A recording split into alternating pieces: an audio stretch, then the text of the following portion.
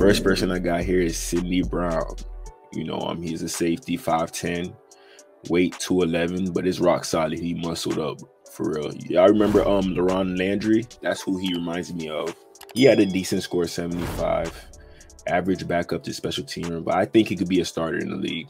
You know, in the right system, he could be a starter. He ran a 4.47. That's good for a guy at 211 and 23 reps. So this guy is basically built like a linebacker, but he has safety. You know, he kind of got that Brandon Jones build, you know, but I feel like he could play free too. I don't think he falls to us, but there's a lot of other good safeties that's above him that I know will make Sidney Brown fall to the Dolphins at one of our picks. Right here, we got Sidney Brown, combine. He ran a 4.47, 23 on the bench, 40 vert, 10-10. Those are amazing numbers for a guy his size.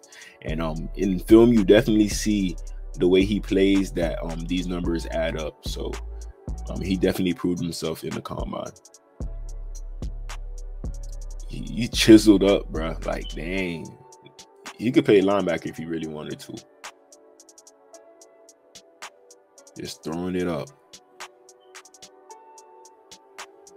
He looked like he'll fit in Miami. Look at, man, y'all see them legs, bro? That's that peanut butter right there.